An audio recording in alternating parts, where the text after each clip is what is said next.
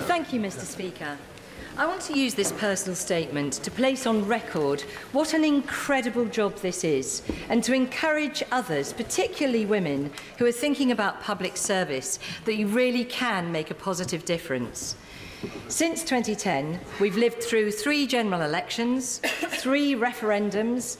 I've worked for 3 different prime ministers and even had just 2 tilts at the top job myself. And during that time, we've learned a lot. First, there's the value of a punchy catchphrase, from long-term economic plan, remember that? To take back control, to get Brexit done, or as we like to say, got Brexit done. But it's the action behind these words that has given us the highest employment there's ever been, a superb Conservative majority, and a free and independent United Kingdom. I've also learned the value of knowing exactly what you're voting for. So, for example, colleagues, if your whip tells you as a newbie MP to go through the eye lobby and vote for something called the Fixed Term Parliaments Act, just say no. And the Chamber has learned a lot about Erskine May, from the precise meaning of forthwith to the specific purpose of an SO24, and even how a speaker should vote in the event of a tie. But the key lesson for me has been the importance of focusing on your beliefs and behaving with honour, whatever the cost. When I arrived in this place, bright-eyed and bushy-tailed, if not strictly youthful after 25 years in finance, my ambitions for what I called my 3 Bs, Brussels, banks and babies. Brussels, or Brexit, started out as an enthusiastic attempt to reform the EU from inside. I set up the Fresh Start project with my honourable friend for Daventry and my right honourable friend for Camborne and Redruth, with support from 200 colleagues. We set out the case for EU reform, but it soon became clear that that wasn't on offer, and the rest is history. Now, this time coincided with my first ever rebellion against a 3-line whip, as one of 81 Conservatives to vote for a referendum on EU membership, leading to media speculation that I had told the Chancellor, George Osborne, if you'll forgive me, Mr. Speaker, to F off. Well, I can assure you that there is only one person to whom I might be tempted to provide such frank advice, and that wouldn't include any former or current Chancellor, and certainly not any current Speaker.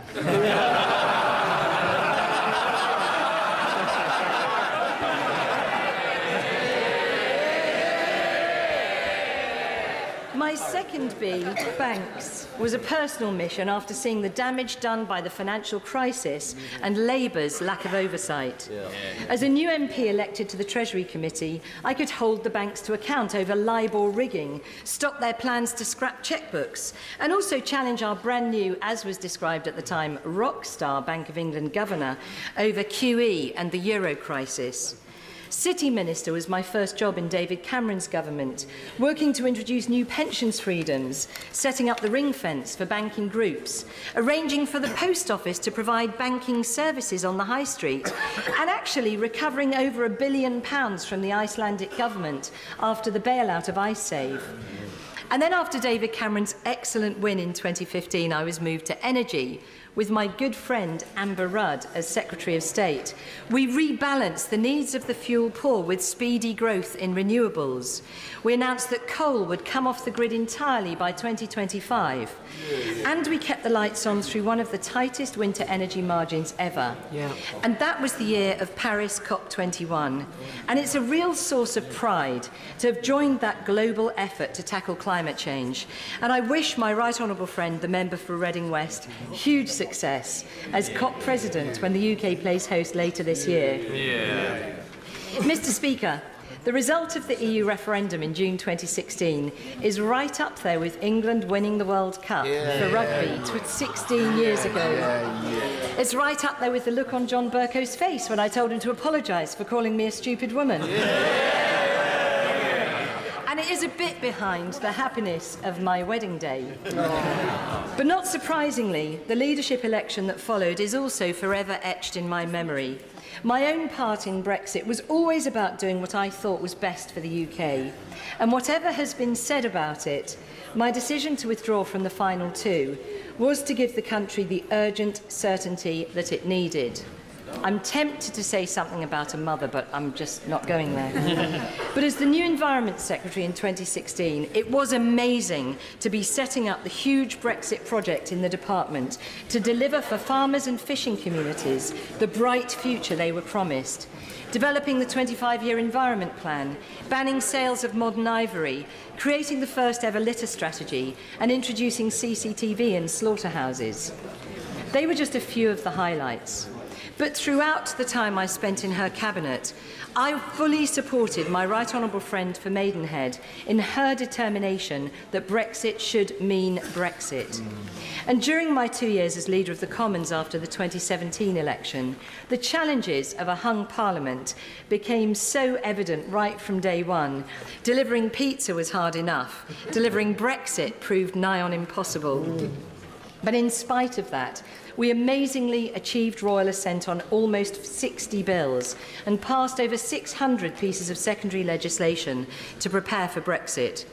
But like the proverbial swan, whilst we were gliding on the surface, the business managers were paddling furiously underneath. And I pay tribute to each of them and to my superb private office. When the harassment and bullying scandal hit Parliament in 2017, I was so proud to pull together the cross-party coalition that devised the Independent Complaints and Grievance Scheme with a clear goal that everyone who works in or visits Parliament should be treated with dignity and respect, and that confidentiality should underpin everything. And as leader, I had one of the most beautiful offices in the palace, whose only limitation was the rat living in my waste paper basket.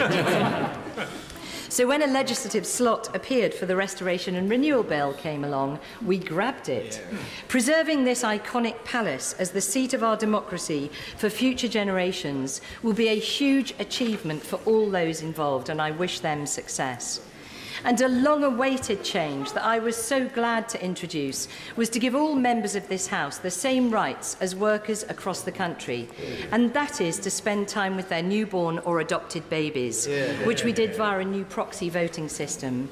Which brings me to the third of my 3 Bs, babies. As many in this House know, better support for the early years is essential to levelling up, to solving health inequalities, and to promoting lifelong emotional well-being.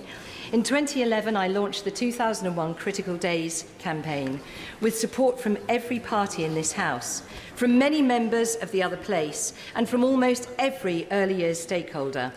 Frank Field, the late Dame Tessa Jowell, the honourable members for Washington and Sunderland, for Manchester Central and for Brighton Pavilion always worked on a cross-party basis, and I'm grateful to them.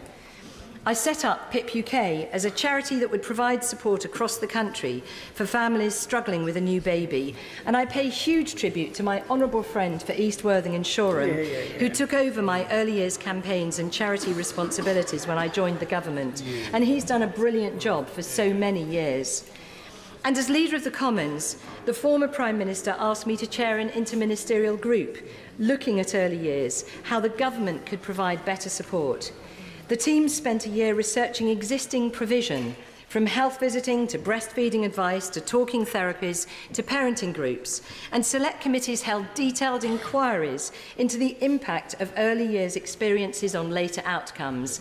There is no doubt that a focus on this area could be life-changing for millions.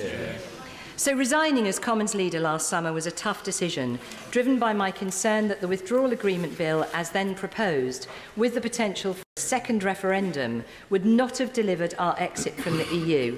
As leader, I would have had to bring that bill forward, and I couldn't in all conscience do so.